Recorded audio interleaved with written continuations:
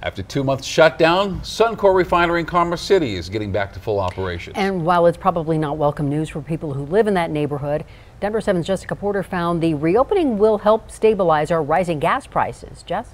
And Shannon, normally in the winter, we would be cruising on the lowest gas prices of the year, but prices are sitting at a high of $4 a gallon in Colorado, well above the national average of $3.39 a gallon. And that's all attributed to Suncor's closure. Troubles at the Commerce City refinery have persisted for years, but a deep freeze in December tanked operations. Then days later, several fires injured 2 workers. Meanwhile, the refinery spewed pollutants into the air and released benzene into Sand Creek above allowances. Now, the state is still investigating those violations. Now, Suncor says equipment has been replaced, inspected, and they're ready to fully restart, which will take several days for equipment to heat up and run at full capacity.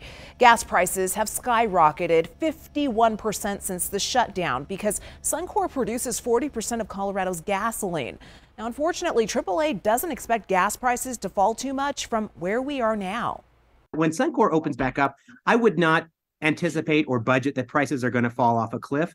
We're entering the time of year when we have upward pressure on gas prices globally, upward pressure on gas prices nationally. It's the time of year when we switch over to summer blend, which is generally more expensive for motorists. Now, although the timing of this shutdown couldn't have been worse for prices, McKinley says it's a good sign that Suncor continues to invest in the Commerce City refinery because we will continue to enjoy gas prices below the national average for years to come. Now, Suncor warns as they roll into this progressive restart, residents could see increased flaring, noise, and traffic. They expect to be fully operational again by the end of this month. Reporting live in the studio, Jessica Porter, Denver 7.